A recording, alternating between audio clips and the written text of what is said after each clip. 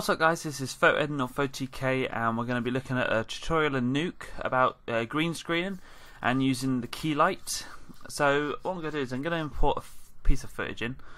Hit 1 so the viewer snaps to it. As we can see, we've got this nice footage of this bunny, well yeah, don't know what's going on there, but it's something to use, isn't it? And the reason I've chosen this is because it was given to me when I was actually getting taught it myself. Because it can be used to show various methods. So for example, we need to key out this green, but then we also need to cut this out. So we'll be covering that as well. So first of all, this can be transferred onto After Effects as well. So don't worry, Keylight is the same in both. The options are the same. So whether you're using this or After Effects, it doesn't matter. It can be used for both. So let's carry on. First thing what we want to do is I want to mask out this area here, because if we can zoom in, hit space and it makes it full screen, we've got this dark grey area, and obviously once we key the green, that will be left. So if we overlay that onto something, we'll just have this grey box here, so we don't want that. So what we can do is we can mask that out. Now obviously with After Effects you'll just draw around it and then just hit subtract. However, this one you need a roto node, so hit the footage, click tab and then type in roto. There we go. Actually no, what we want to do, sorry, don't do that. You're going to need the roto separate, and I'll explain why in a second. So what we want to do is we want to draw around the area that we draw around the area that we want. So come up here to the bezier, so yeah, and just click,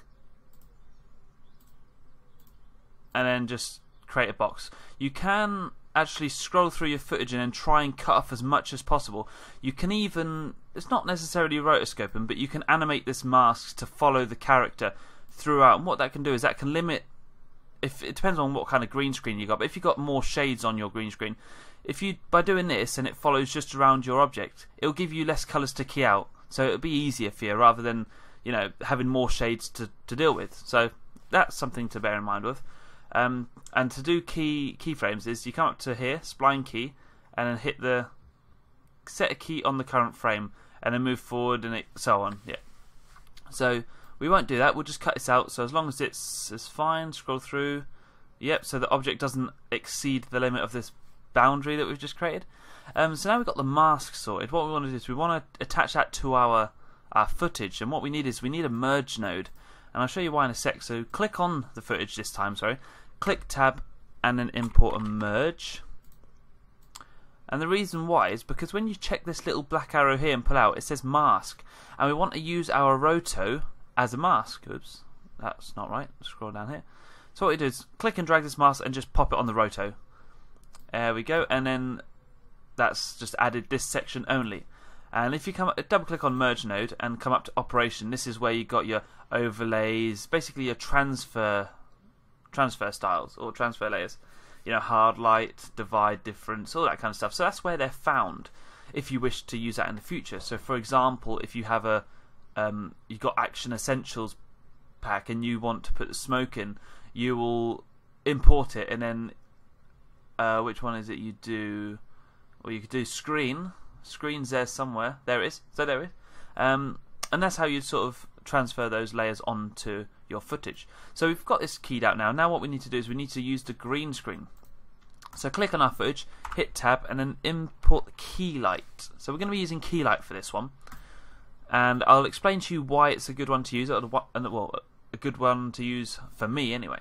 So now what I've done is I've got my source into my footage, and the Keylight is going through to the A section of the merge. So it's all flowing through quite nicely still.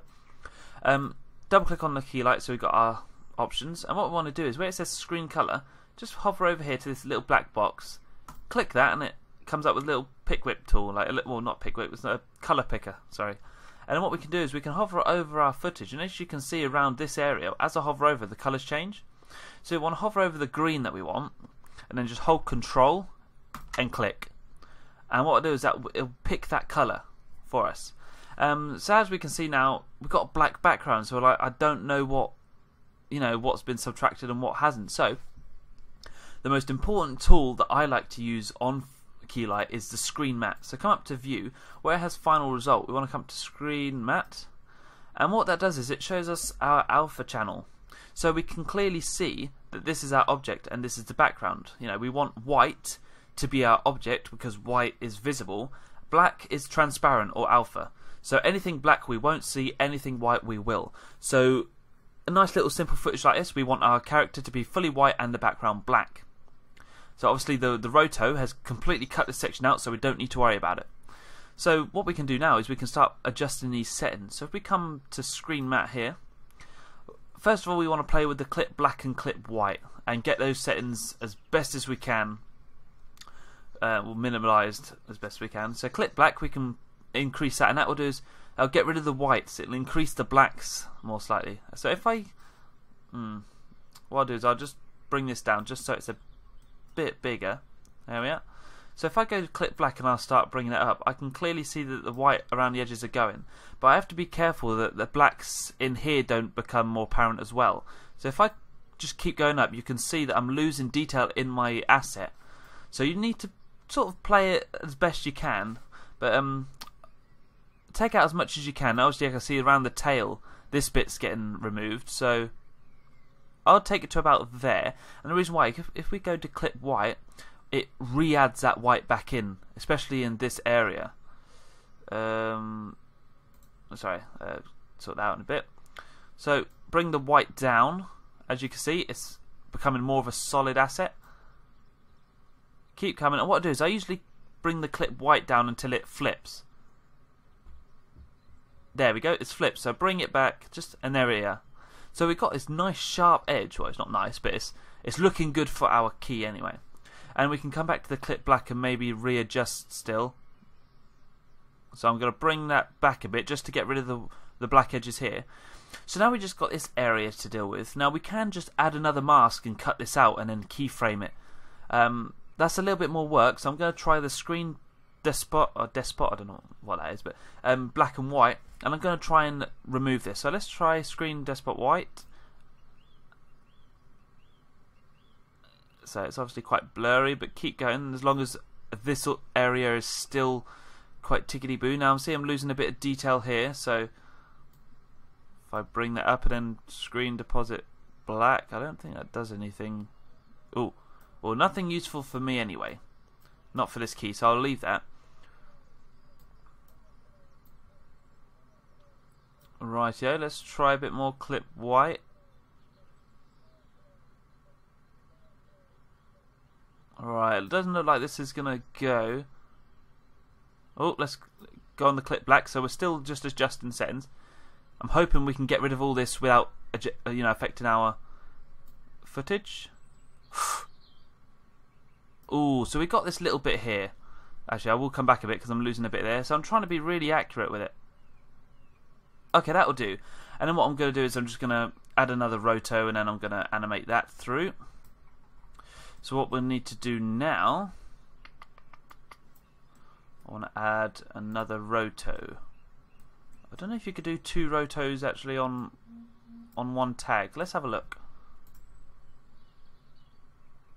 Actually, no, I'm not actually going to do that. Double click on it, and I'm just going to readjust these. Keep the mask in itself. So if I scroll through now, and make sure that doesn't. Ooh, there we go. Look. So that's a bit we need to sort out ourselves. And I'm obviously hitting keyframes on now. So if I go to dope sheet, we can see where the keyframes are being added. So keep the 32 frame one, because that's the one I've just imported or inserted, shall I say? And I keep going, just keep scrolling through. That's quite close to the edge, but oh, there we go. So what I'll do is I'll come to about here, add another keyframe, move forward slightly where it's just going to knock over, and then bring that out just a bit more. Keep coming forward, and then what I'll do is I will bring that back a bit as he comes in, just to cut this area off as well. So he's running quite nicely. Right, I think that's fine. He's all in shot, and we got rid of that area. So what we can do now, we can come back to our node graph and double click on Keylight and go to final result. And what that does now, we can clearly see, if I just add a background in as well, if I bring this desert in. Now, I'm not going to start playing around with the aspect ratio of this, but as we can see, we got our bunny on this footage now, and it looks quite nice. Although I don't like the hard edges as much, so what you can do is you can go into Keylight, come back into Screen Matte just to see it a lot better. Because he's obviously wearing a the fluffy outfit, it'll be nice and feathered around the edge, so that will help us actually. So if we go to Screen Matte and then come to Screen Softness, we can just bring that up a bit just to make the edge look a bit more fluffy like. So that's quite beneficial for us because it's a soft edge. If it's a harder edge, it's a bit different, but oops, it should be just fine. So there we go. Now we've got our softened edge, and our key is perfectly on our footage. So that's how to use a Keylight, guys, inside Nuke. I have actually noticed an error here, so let's see what's going on there.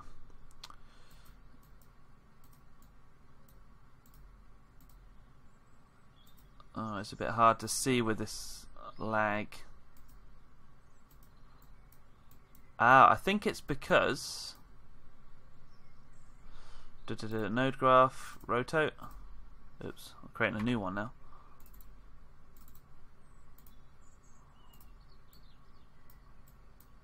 Let's have a look at that.